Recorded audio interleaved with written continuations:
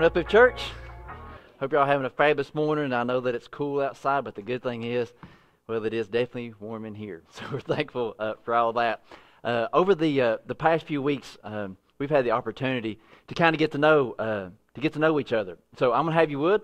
We're going to do the same thing this morning through this time of revelation we've been going through, and a lot of it has been negative and sad and all this, but we get to spend a few minutes and I say fellowship. And so I'm going to have you would just stand to your feet, and we're going to go around and just tell 3 to 5 people, tell them your name, tell them good morning, and we're going to take a few minutes. We're going to fellowship right now. So go around, visit with some people. If you don't know who they are, ask them their names. You can tell them about your dog, your pets. Some of you don't know. Hello, Mom and Dad watching online. I love you. Miss you already.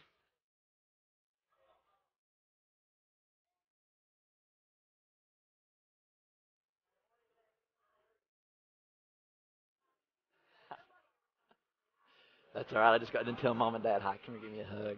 I love you, Miss Sharon.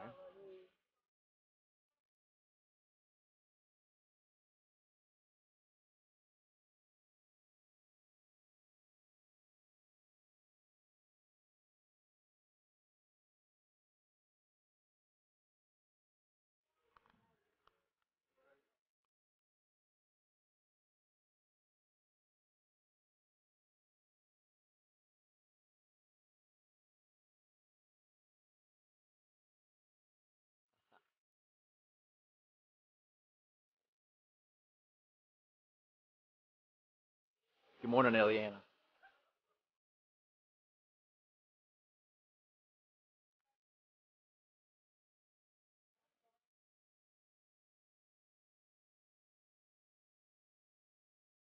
Hi, sis. I just got done telling Mom and Dad hi. This is we just want to take a minute and say good morning. Maybe you not had a chance to tell somebody hello, or maybe it's somebody you didn't know, and we just want to take a minute and just kind of introduce yourselves and give you an opportunity. Maybe you came in on 2 wheels and been able to share. That's all good too. So as we fellowship, the good thing about being able to do this is we get to find out who people are. Some we haven't seen in a while, some we saw last week, and for some maybe this may be the first time that you got to see somebody. And so maybe you saw some new faces, and you got to maybe just a time just to interact just a little bit. And so that's the whole point of that. And we're thankful for these relationships that we get to have with each other and what it does. And I know that we kind of already symbolized this earlier and thanking our veterans. But just kind of show you, I just want you to see how far this goes. If you or a family member have served in any one of our armed forces, if you or a family member have served in one of our armed forces, I want you to just take a minute and just stand. If you or a family member have served in the armed forces, you or a family member have served in the armed forces, whether it be your parents, your brother, you or a family member served in the armed forces, and you just see how many people that is. And so for all these people in the lives that they represent, we're going to show them some love right now. Thank you so much. And we're so thankful for our veterans and what they do for us. And one of the things that Revelation has shown me is that I'm so thankful for the relationship that we have with Jesus. Because Jesus is the one that all of our hope lies in. And I've learned throughout this series also that we need other relationships. We need fellowship in our lives. We need to interact with each other. And over the past 2 years, that was the relationships that's one of the things that's been challenged. Has it not?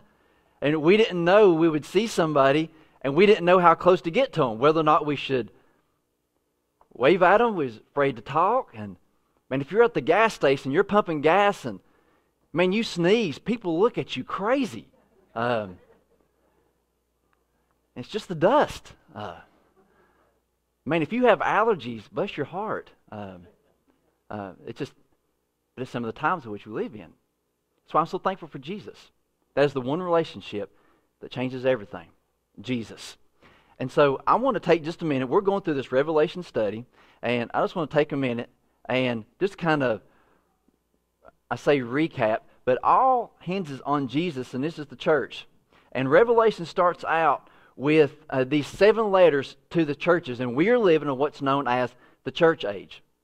And there's coming a time that the church will be what's called raptured out. Now, one of the questions that a few weeks ago I asked you, if you had a question about Revelation, then I wanted you to ask it. And one of the questions that I got asked was, I have seen people mention other types of tribulation. This is referring to the rapture, whether it be pre-tribulation, mid-tribulation, or post-tribulation. And so I want to take a minute to just answer that question. And so the rapture of the church, it's raptured out, and this is what is referred to as pre-tribulation. And what that means is that the church will not experience any of the wrath of God, where it's raptured out. So this is where it's talked about in Thessalonians chapter 4, that the church will be raptured out, that with the trump of God, He's going to rapture the church out. What it means is that there's going to be a whole group of people that are not saved. So you're divided into one of two groups. You're representing the church, so you are what's referred to as saved or not saved. And if you're from a country church, we refer to them as the lost, saved or lost, one of the two. So there's going to be people that will be left during this. So this is pre-tribulation. Now, to help you understand, there are also 2 other views. And I just want you to be familiar with these because I already said that. One was mid and the other was post. So what that means is that during this time of tribulation, for this right here, there's going to be a tribulation period that's going to last 7 years. It's going to be divided into 2 parts, 3.5 and 3.5. For this first part, the Antichrist is going to step right in, going to be the answer to all the world's problems. He's going to be a smooth talker. He's going to have all political power, commerce power. He is going to be unlike anything that we have ever seen. No, it is not Joe Biden or Donald Trump, but it will be somebody that has great political power. Now, during this time of tribulation, these first 3.5 years, things are going to be okay. But this mid part, one of the things we learned last week is that the Antichrist is going to turn. During this time frame, anybody that doesn't take the mark of the beast, which was another question that got asked, was about the mark of the beast. Actually, most of the questions that I got asked were referring to the mark of the beast. And so I've kind of hit on that, but we want to nail that down today about the mark of the beast. During this time frame, there is going to be what is known as the mark. I got asked, what's it going to look like? Is it going to be a tattoo? Is it going to be a piercing? Is it going to be a microchip? We don't know what that looks like, but we do know one thing. This mark of the beast is over one thing. One thing. And I wanted to make sure that you have your listening ears on. This mark of the beast has everything to do with one thing, and that is worship. Nothing else. Worship. The mark of the beast shows your allegiance to the Antichrist. It is all about worship. He wants all this fame and glory for himself. It is nothing that you can take unwillingly or unknowingly. You will know you are taking this. Also, with this mark of the beast, once you take this, you have sealed your fate. This shows your allegiance to the Antichrist. There will be people that will be saved during this tribulation time. But once you take the mark, that is it. So this pre-tribulation means that the church will not experience any of these times. The mid-tribulation, people think that another view is that halfway through here, the church will be raptured out. The post-tribulation, it's meaning that here at the end of this 7 years, that's when the church will be raptured out. We see support for this in the Bible about the church being raptured out and what we call pre-trib. It's right here, this pre. And that's why I believe and teach that, because I believe that's what the Bible shows us. Others are viewpoints, so I wanted to kind of let you know that, because you do hear that, the pre-trib and the post-tribulation and what that means. Now, another question that I ask is, and I kind of already mentioned that, the people that's left during this time, will they have the opportunity to be saved? Yes, they will. But most of the salvations that occur through this time will be what's called as martyrs. I spelled Marty.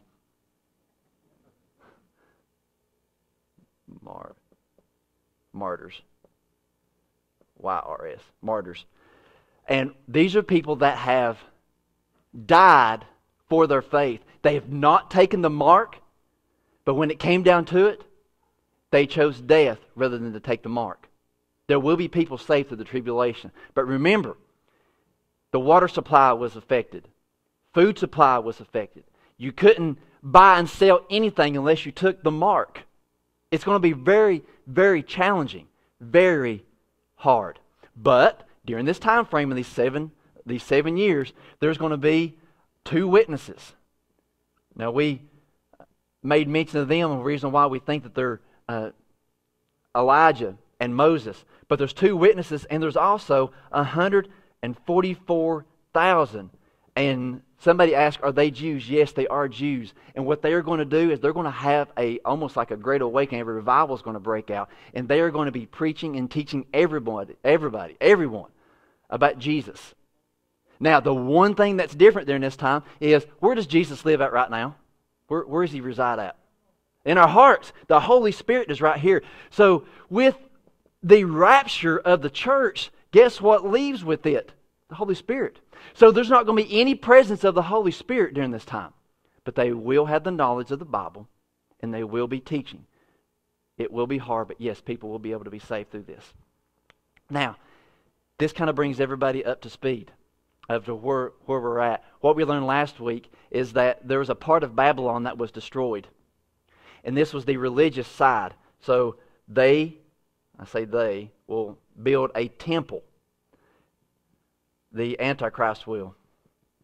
And everybody's going to flock to this. There is going to be a one world currency, one world religion. It is all going to be stationed out of Babylon. This will be somewhere in the Middle East. And also, during this time frame, there's a whole lot of other things that happen. I'm trying to give you the small, condensed version. But the Antichrist, well, he gets jealous of this religion. And so what he does is, we saw that last week, it is destroyed. He turns on it. He turns on it. And so what we're seeing now, today in Revelation chapter 18, if you have your Bibles, turn with us. And I said we're going to kind of go through this a little bit brief, but I really wanted to kind of sum this up for you to help you understand. The whole point of this study in Revelation is to kind of gain a better understanding. And don't get me wrong, I don't fully understand everything, but I really try to understand everything that I'm sharing with you. And so when it comes to an opinion, I don't share that, so I strictly with what the Bible is teaching. And so in Revelation 18, we're seeing this destruction, the rest of the destruction of Babylon. The religious side was destructed last week. That's Revelation 17. And this brings us to Revelation chapter 18. I know I went through that really, really fast. Revelation chapter 18, starting with verse 1. This is John, and he says, "After this I saw another angel with great authority coming down from heaven, and the earth was illuminated by his splendor. He cried in a mighty voice, 'It has fallen, Babylon the Great has fallen. She has become a dwelling for demons, a haunt for every unclean spirit, a haunt for every unclean bird, and a haunt for every unclean and despicable beast. For all the nations have drunk the wine of her sexual immorality, which brings wrath. The kings of the earth have committed sexual immorality with her, and the merchants of the earth have grown wealthy from her excessive luxury.'" From her excessive luxury.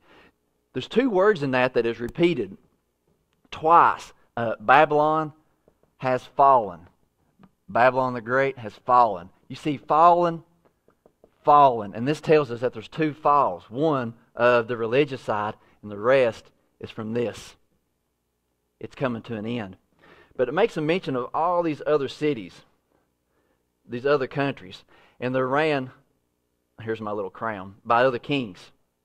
They are in trade with Babylon. And Babylon is greedy. Greedy. Everyone is looking to it, and there's not going to be a city like this. There never has been a city like this. It's going to be anything unreal that we have ever seen before. With this, it's not that there's needs coming out of here. Did you see what the description of that was? What's coming out, what it's showcasing? It's showcasing out here excessive luxury. So people in other areas, these other countries under the leadership of these kings, it says that have lied with her because they've gotten wealthy, supplying this greed, supplying this wealth, this pride. And so Babylon the Great, it's been a shining example to everybody else for excessive wealth, excessive greed. Now we need to understand this. Sometimes we can get starstruck on people too. Now how many times have you said, man, if I had their money, I'd be okay too. Or man, if I had that job, I'd be okay too. Well, with more money comes more problems. There's a rap song about that. You can listen to that if you want to. More money, more problems. Actually, it's called Mo Money, Mo Problems. Verse 4. It says, Then I heard another voice from heaven, Come out of her, my people, so that you will not share in her sins, or receive any of her plagues. For her sins are piled up to heaven, and God has remembered her crimes. Pay her back the way she also paid, and double it according to her works. In the cup which she mixed, mix a double portion for her. Verse 7, As much as she glorified herself and lived luxuriously, give her that much torment and grief, for she says in her heart, I sit a queen. I am not a widow. I will never see grief. For this reason her plagues will come in one day, death and grief and famine. She will be burned up with fire because the Lord God who judges her is mighty. This is the words describing this city. And the city is describing herself as a queen. A queen that sits above everything. No problems, no worry, has no need for anything, is not in want, has everything they could possibly ever imagine or need. But the downfall is that what was prophesied is that it says in one day. Now we've seen in our past and our history what one day can do. Have we not? We've seen what can happen. In one morning we saw on 9/11, we saw a country tune into the TV and come all together and rally around that. And that attacked 2 buildings. Imagine a city. A city so self-consumed, so arrogant, they think they don't need anything. Oh, but don't forget, during this time frame, there's going to be these 144,000, these 2 witnesses. They're going to be telling everybody, hey, don't take the mark. They're going to be preaching and teaching Jesus. Because it says there's a call out here. This is referred to as the voice of separation. There's a call out, hey, any of you that's in here, get out. Get out of that city. So yes, there's going to be people that's going to be still Christians, that are still going to be following God, that's going to be inside that city, and it's a call out. Get out. And this is in verse 4. Come out of her, my people, so that you'll not share in her sins or receive her plagues. It's a call to get out of there. To get out of there. Because what's coming is utter destruction. Up to this point, all of the judgments have already passed. God has not withheld anything. Not withheld anything. The last we saw was on these vile judgments that got poured out. And I know that my drawings and handwriting is not the best, but what I want you to see here with this city is that it is destroyed and it is coming to an end. This description of this city describing herself, I sit as a queen, I am not a widow, I will never see grief. I mean, do you sense the pride? Do you sense the arrogance? I mean, it is so thick. It's sickening. But in verse 9, we see a different tune. Verse 9, it says, The kings of the earth who have committed sexual immorality and have lived luxuriously with her will weep and mourn over her when they see the smoke of her burning. They will stand afar off in fear of her torment, saying, Woe, woe, the great city Babylon, the mighty city, for in a single hour your judgment has come. So these kings that are sitting across the hill here, they're watching all this city burn up in destruction. Now why are they affected? Because the great city has fallen. They can't believe what they're seeing. Now it's affecting their pockets. Now they have nobody to trade with. You can keep on reading. Even the merchants of the sea, they're talking about this. They have nothing to barter with. There's nothing. This great city that everything hinged on, all of culture, all of society, all of currency, all of life hinged on this city of Babylon.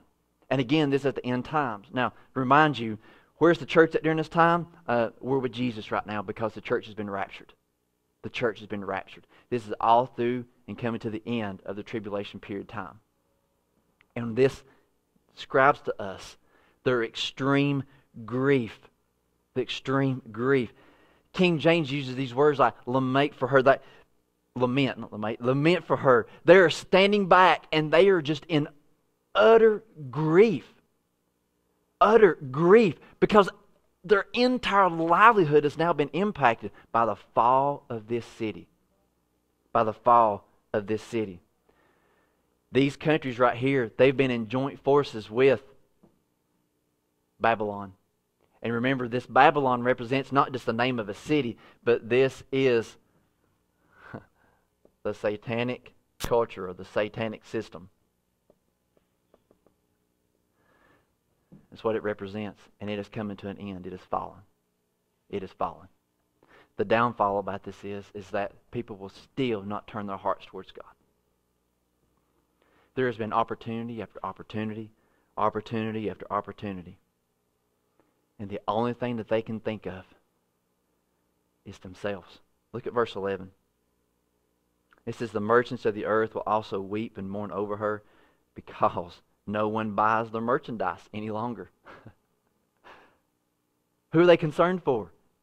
It's not for the lives lost. It's because their pocketbooks have been affected. That's what they are mourning over her. They are upset because now their sales have been impacted. But do you see the culture that's being created? Not just in Babylon, but all around. Because now everyone is so integrated in with Babylon, all what Satan has implemented, that now it's affected them personally. Now it's affected them personally. And so they cry and they mourn. Now this word, this cry, this mourn, it's not just feeling sorry. It's in like a panic of mourning. If you could think about losing someone close to you in death, that's the kind of mourning that they're doing here. They are crying out, not knowing how they're going to continue to survive, not knowing how their business is going to overcome this. Verse 15 says, the merchants of these things who became rich from her will stand far off in fear of her torment, weeping and mourning. They are standing off, seeing this destruction. And I just think this is absolutely crazy. Because all this time we have seen with this, over these 7 years, they're proclaiming this is coming to an end. They're proclaiming, city of Babylon, don't trust her. You see these words talking about the sexual immorality, about lying with her. And that's because of all the satanic system that's been up. It's not talking about a sexual act. It's talking about how other countries have integrated their culture, their livelihood in with this satanic system, the city of Babylon. And now it has fallen, and they stand afar off, mourning over her. And the Bible really describes this in those two verses, between verses 11. If you can read 11 through 15, it affected everybody. And through this time, we've seen people that are still proclaiming God, people that are still proclaiming that God has a plan, but instead, look at verse 18. Here's what they do. As they watched the smoke from her burning and kept crying out, who is like the great city? They threw dust on their heads and kept crying out, weeping and mourning, woe, woe, the great city, where all those who have ships on the sea became rich from her wealth. For in a single hour she was destroyed. So what was proclaimed was that this is going to happen in one day. But then it got cleared up. It wasn't just one day, church. It was 1 hour. 1 hour. She gone. And in a blink of an eye, in just one moment, our state of mind can go from extremely happy and joyous till we feel like the bottoms fell out. Could you imagine this being much, much worse? 3 different verses that are claiming how they're mourning, how they're weeping, And they stood back, mourning of the burning city. And you see the description of what they called it, this great city. Who was like this great city? So these other countries, they looked at this as iconic. There's no city like this. Indestructible. It makes you think of some of the proclaiming that they had over the Titanic. This great ship. It was referred to as the unsinkable. But it sank. It sank. And this city is going to fall. It's going to fall. And they're looking back. They're like, wow, their minds are blown. Whoa, how can this happen? This great city. Because in just 1 hour, it's gone. 1 hour. Now, how great was that city? Well, let me just tell you. When God is against that city, there's nothing great about it. Verse 20. This is a kind of a change. It says, rejoice over her, heaven, and you saints, apostles, and prophets, because God has executed your judgment on her. Then a mighty angel picked up a stone like a large millstone and threw it into the sea, saying, in this way, Babylon, the great city, will be thrown down violently and never be found again. Whoa. Whoa. Never be found again. No ruins. Nothing left. That destroyed. That there's nothing left. Now see, our minds can't hardly comprehend that, but if I can bring your attention back to 9/11, when we saw these two towers come tumbling down, all was left was rubble. Just rubble. Could you imagine? Nothing left. Nothing left. That's what is going to happen with this great city of Babylon that we see described here in Revelation. Now, there's something here that I want to draw your attention to, because what God is doing is getting revenge for the people. And when He said, rejoice over her, heaven, you saints, apostles, and prophets, because God has executed your judgment on her. This is revenge. God is avenging the death of all those that have died in His name at their expense. See, that we saw this last week and the one before, that these people that have died, these martyrs that have died in Christ, they're calling out for their blood. God, avenge us. Avenge us. We have died in your name. Avenge us. And so, He's saying, here it is. I'm doing this on your behalf. God has executed your judgment. Your judgment. We discussed all this up to the point that God has a plan. God has a plan. In verse 21, we see this millstone that's thrown in. We see this description, this millstone that's thrown, that this angel does. And this shows us just the fulfillment of God's judgment to where there's nothing left. Nothing left. Look at verse 23. It says, the light of a lamp will never shine in you again, and the voice of a groom and bride will never be heard in you again. All this will happen because your merchants were the nobility of the earth, because all the nations were deceived by your sorcery, and the blood of prophets and saints and all of those slaughtered on earth was found in you. This is actually prophesied in Jeremiah 25, this destruction. That is going to be anything left. This is it. And there's one thing that brings this about, that it says with this destruction and all that's going to happen, is that there is nothing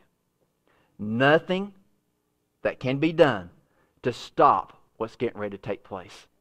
Nothing at all. It's coming to an end. Not even a lamp will be lit. There will be nothing left. Not even a lamp lit. Now that is some complete destruction. Not even a lamp lit. And the blood of these prophets and saints, all those who saw it on the earth, was found in you. Not even a lamp lit. All these other nations, they've been deceived by you, and ultimate judgment has come. Ultimate judgment has come. And now Babylon is completely destroyed. This great city. Now this great city, it represented all kinds of authority. Military power, all the cultural power, political power, everything was found in Babylon. But there's one thing left that's going to take place. We're going to learn about that next week, and I encourage you to join and tune in with us. This will be Revelation chapter 19, when it's finally coming to a head, and it is a very short battle. You all know this as the Battle of Armageddon. We'll learn about that next week. And then we finally get some weeks we're talking about some good stuff in Revelation again. So I'm very thankful and looking forward to it. So what does this mean for us here? How does this apply to us? Well, talking about this millstone that's going to be thrown, so it's going to be thrown into the sea, there's going to be completely and utterly destroyed, nothing left. Well, we've talked about this, that God has a plan, and He's had a plan from the beginning. Randy talked about that earlier this morning. God's had a plan from the beginning. All this has already been settled. God has had a plan from the very, very beginning, but what we have been shown is a glimpse of that plan. We've been shown a glimpse of this end. And with this glimpse of this end, what we're seeing is that God is in complete, total control. Complete control. Even when it looks like things are in chaos, God is in control. Now, can you think of a time in your life, maybe it's right now, that as you look through, it seems like it's chaos? Maybe there's times in your life that you look out and you think, I just don't know where God's at. There's been times in my life like, God, I just don't see you at work here. God, what is it that you're doing? Where are you at? Where are you at in my family? Where are you at in this health issue? God, where are you at in our church? God, where are you at in our culture? God, where are you at in this government? God, where are you at? What are you doing? Well, He has a plan, and it is perfectly planned out. Do you see it? Or do you question just what I just did? See, we've been talking about God has a plan. He's in complete control. But church, do you trust Him? Do you trust Him through this process? Do you trust Him that He's got the whole world in His hands? And we can see this played out. And I know that kind of summed up a whole lot of chapters and a whole lot of weeks. I summed it up in just a few minutes. But God has a plan here at the end. Guess what happens at the end of this? After this battle of Armageddon?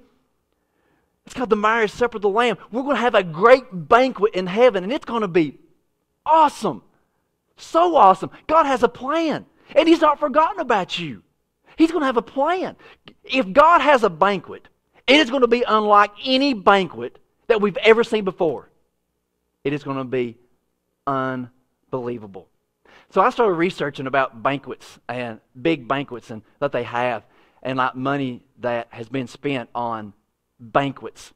And I found one I thought that might interest you, and it may not. But there is a famous music producer. He's also written music, produced music. His name is Sean Combs. Some people refer to him as Puff Daddy or P. Diddy. And when he turned 40, he threw this great banquet. Each invitation was hand-delivered with a gift, inviting people to come to his birthday party, for his 40th birthday party. All total, he spent $2 million for this birthday party. $2 million. He spent $300,000 just in invitations and these small gifts. And if I remember, I think it was a bottle of wine that he gave out.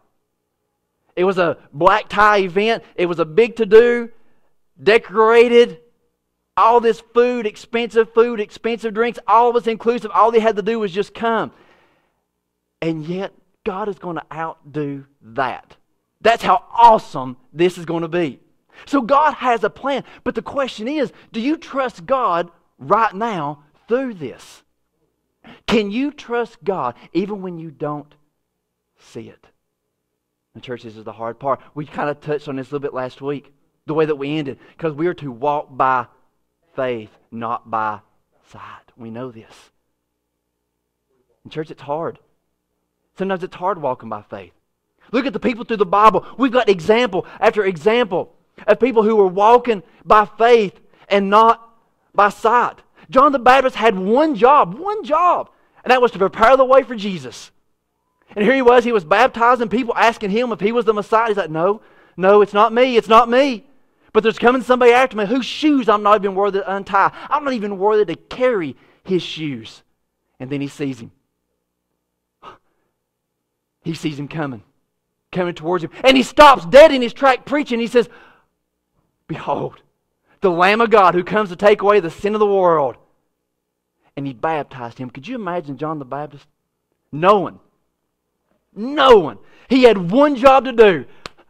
And I can imagine then, after he baptized Jesus, Jesus come up out of the water, the heavens opened up, the Spirit of God descended, and they heard like a voice that's saying, this is my beloved Son in whom I'm well pleased. Could you imagine being John the Baptist going, I did it. I had one job and I got it right. But church, he struggled. He struggled. You know why? Because hardships came. Remember, we're supposed to walk by faith, not by sight. It wasn't in that. His glory and his self-sufficiency wasn't found even in baptizing of Jesus. It was just a short time later he found himself in prison, in a dungeon, awaiting death. He sent word to Jesus because he started questioning things. Have I done it? Have I really done it? Did I do it right? So he sent word to Jesus and he said, are you him? Are you the one?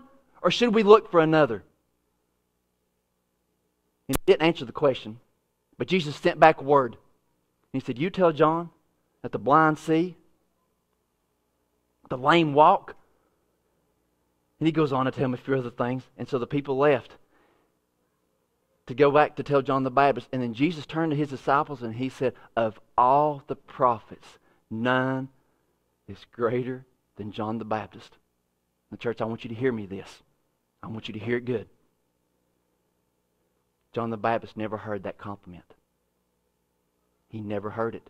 The people had already left. He turned to the disciples and he said, none is greater than John the Baptist. Of all the prophets that's ever lived, none is greater than John the Baptist. You think about Elijah. He prayed down fire from heaven. None is greater than John the Baptist. You think about Elisha. He was dead in a tomb, and somebody threw another dead body in there, touched his bone, and that guy came to life just at touching the bones of Elisha. None is greater than John the Baptist. A whole city got saved when Jonah preached, and all he did, it was the shortest message and revival ever preached. City of Nineveh, 40 days, you guys are going to be dead. Boom, a revival broke out. That was it. That's all he said. None is greater than John the Baptist. Look at all the things that all these people did. Abraham left everything he's ever known, walking by faith. The father of a nation. Of all these, none are greater than John the Baptist. And he never heard those words. Church, my point to you is, we don't always have that confirmation in our life. We don't always hear that, good job, you're doing it, way to go. It's hard. And sometimes we're kind of like John the Baptist, like, God, I don't see you at work here. Are you him or should we look for another? God, is this a church or should I look for another? God, is this a spouse or should I look for another? God, is this my kids really or should I look for some more? Don't get rid of your kids. But sometimes as a parent, we question. We question. Church, we are to walk by faith, not by sight. My question to you is, as we're looking at this study of Revelation, and we're coming to a head, it's coming to a climax. We're going to talk about it next week, that this climax is coming. Can you trust God right now, even though you may not be able to see it? You may not be able to see the exact steps. But today, looking back to tomorrow, yeah, maybe we have a little bit better idea. When we can look back to next week, oh yeah, I can see it now. I couldn't see it then, but I see it now. When we're looking back to next year, when we get there and we look, God, you did have a plan. God, you had it all under control. Here, I was worried. I was concerned. God, you had it all under control. Is there something in your life right now that is weighting you down, that's keeping you from walking by faith? We say we trust God all the time. Oh, the Lord is good. I trust Him. That's great. But when the rubber meets the road and your life gets challenged, your faith gets challenged, can you say, God, I stand with you. I trust you. I have no idea where we're going. I can't see the road, but I'm going to take every step walking by faith. You have a plan. We see it. And there's nothing that can be done to stop it. I trust you. I trust you. Would you pray with me? Father, we thank you so much for your word. We thank you so much for all the clarity that you've given to us on Revelation. We're thankful, Father, that the church has been raptured out. And God, I pray right now, God, that you would grant us clarity, that we would move and respond, Father, in such a way right now that we would know exactly what it is that you would have us to do. Fill us up, God, right now. Holy Spirit, reveal yourself into us right now, that we would respond to this precious word. God, you have a plan. There's times that we can see it, and Father, there's times in which we don't. Help us, Father, right now to trust in you, to allow you to lead us and to guide us, even if we may not be able to see it. God, that we'll allow you